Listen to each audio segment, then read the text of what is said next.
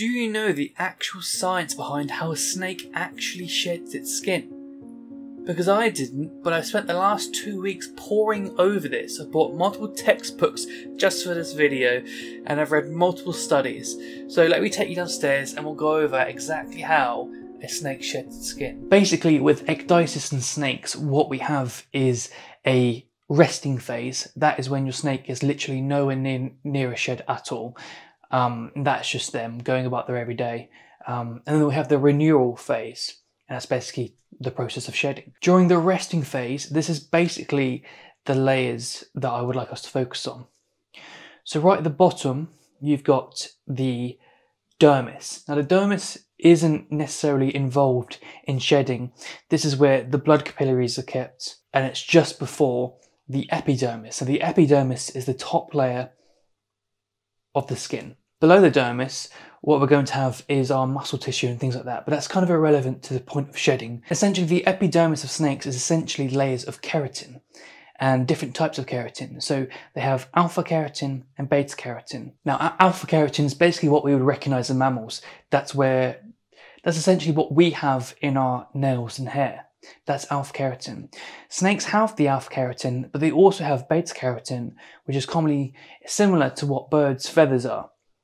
So snakes have both alpha and beta keratin. So this whole entire epidermis is basically layers of keratin performing different functions. So what this very top layer is called the oberhautchen, which is a German word, and it's the very top layer of beta keratin cells.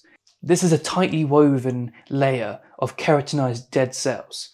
And I've tried to represent that in the way that I've drawn it. So it kind of looks like scales, but what it really is a load of layers of keratinized dead cells. And this basically plays a role in the microstructures on the surface of scales, which has elements to do with like color, etc. And then beneath this very top layer of B cells is what we have is our layer of beta keratin. The function of this beta keratin layer is basically mechanical. What that means is that it's there to provide structure. So when the dermis moves and as a snake is performing locomotion and moving, what essentially happens is this is providing an equilibrium of force between the movement below and the structure of the underside of scales. So it's keeping the structure of the scales from below. So these two layers you can say are the actual structure of scales. Now this layer here is called the mesos layer, but this is a layer of lipids which controls the transfer and movement of water within the epidermis. And what that does, essentially, this acts as a blocking layer, stopping the snake's skin from losing moisture to the environment. Now below this we have our alpha keratin, and below this what we have is our stratum germinativum. Yeah, there's a load of mouthfuls in this video, but we'll get there. Basically what the stratum germinativum is basically a layer of living cells which all layers above that proliferate from, which means this is a layer of living cells producing the layers above. So as time goes on, the cells will basically proliferate and form a new layer above. And as time goes on and as the cells mature, they keratinize, which means they get more and more keratinized up the layers you go. So that's all there is to the resting phase.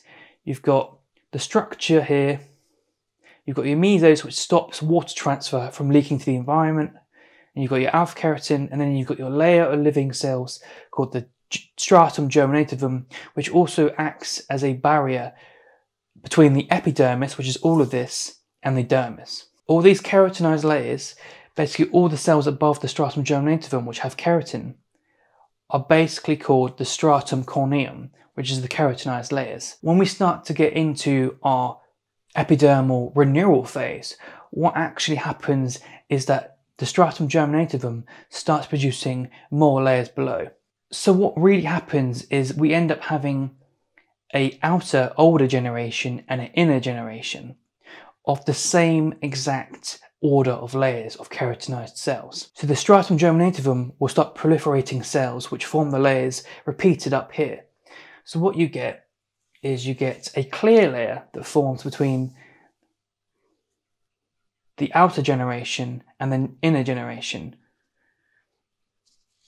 And I hope I've drawn this in a way that it looks like what it's supposed to be, but this is basically immature This is immature cells of the oberhautchen. See, it kind of looks like scales, but I've tried to draw it so they're not fully formed, not fully keratinized, so it kind of resembles this layer. And I hope that helps to learn it. Basically, if I move this up, I haven't left myself much room here, to be fair, with the paper. We have our immature beta keratin layer, and again, I've not left myself much space. So I'll move the outer generation up there. We have our new mesos layer, and what we have is our immature alpha keratin.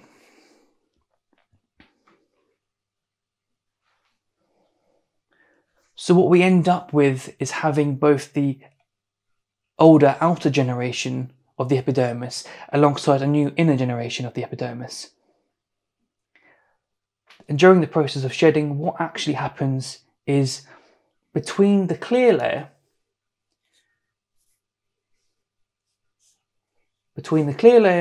and the inner generation's oberhautchen, the upper scale layer of B cells, is a clear fluid will form in between these two layers.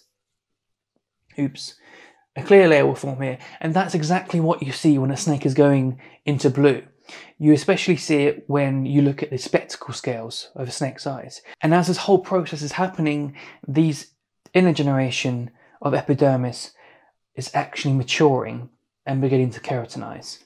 What actually happens here is a layer of lacunar cells, which I haven't drawn, form below this layer here. And then what happens is our fluids are reabsorbed, and there's enzymes that break down things like the cementing material and things like that, but we don't need to go that far. But what happens at the time of shedding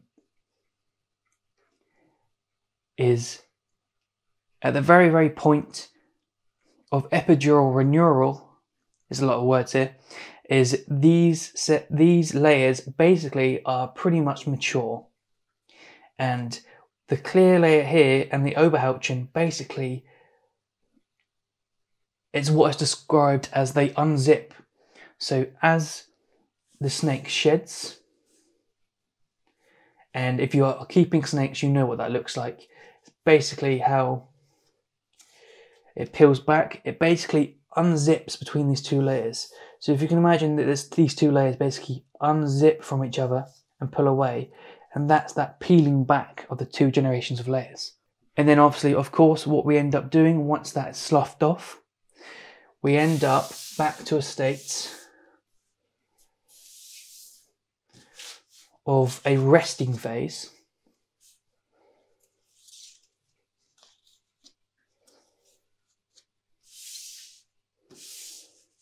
And it looks exactly like this. We've got a stratum corneum here, a stratum germinativum, and a dermal layer, and this is our basal resting phase before we go again, and the whole cycle goes over again. So the next time that your snake basically sheds, the next time you hold a shed in your hand, it's not just a snake shed. What you've actually got is a shed of the oberhautchen, beta keratin, the mesos layer, and the alpha layer. Oh, and also in this shed is also the clear layer. And this is when you start to realize how complex and completely amazing the process is. So you are holding all these layers on top of each other.